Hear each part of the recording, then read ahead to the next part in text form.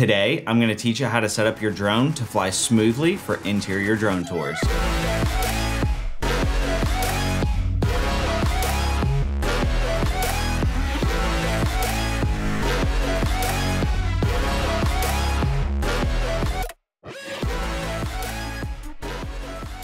One of the hardest things to do when doing an interior drone tour is to keep your drone from bobbing up and down. It almost looks as if a bunny is running through the interior of whatever space you are flying. And also maintaining smooth, controlled motion throughout your flight is another difficulty.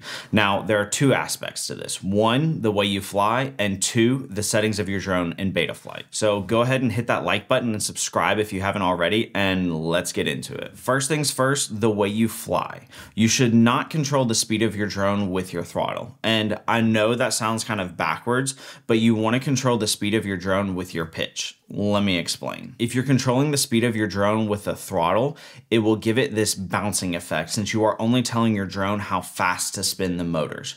The problem with this bouncing effect is that if you are using a program like Gyroflow to stabilize your footage, it can't stabilize that bounce out of it.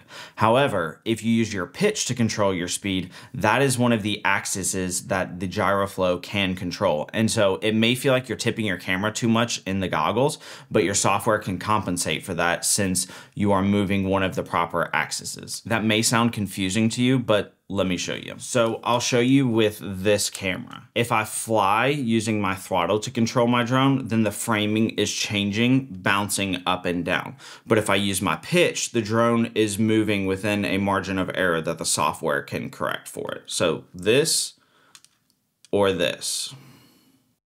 And one of the ways that helps you with that pitch control is actually flying in angle mode because your drone naturally wants to slow itself down with the pitch. So the first thing is learning how to train your brain properly to fly in order to give your drone the best chance at smooth footage. The other thing that you want to do is to tune your drone in Betaflight. Now listen, I am no Betaflight expert. This is just how I have found to tune my drone.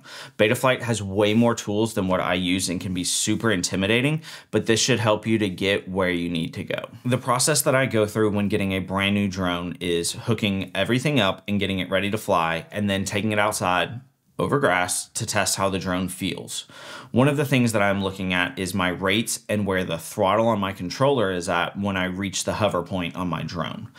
After that first test flight, I will take my drone back into Betaflight and set my throttle to where my hover point is exactly at 50% on my controller.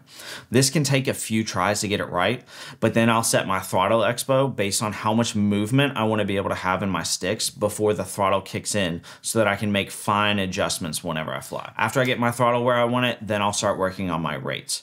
For indoor drone tours, I don't want my rates to be super high. I don't want any quick jerking movements in my footage since these drone tours are supposed to be cinematic. So I will normally do lower rates than what I have on my freestyle quads, but honestly, it depends on how you prefer to fly.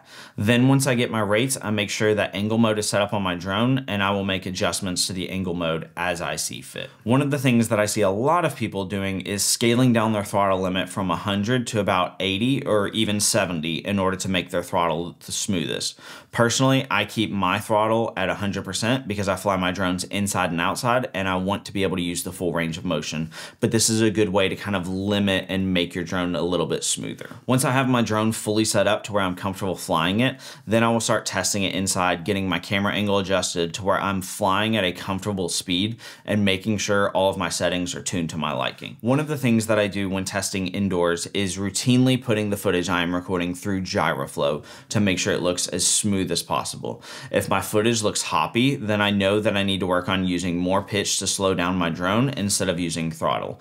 If my turns look like they are too fast, then I either need to slow down my rates or I need to be mindful of that when I'm flying. Once you have everything set comfortably and you feel confident, it's time to go out and fly some FPV drone tours. If you have enjoyed this video and other videos that I've created, please give this video a like and consider subscribing. If you're really enjoying the content I've been putting out, please support me on Patreon, as all of this channel is completely self-funded. I appreciate you sticking around to the end of the video, and I'll see you in the next one.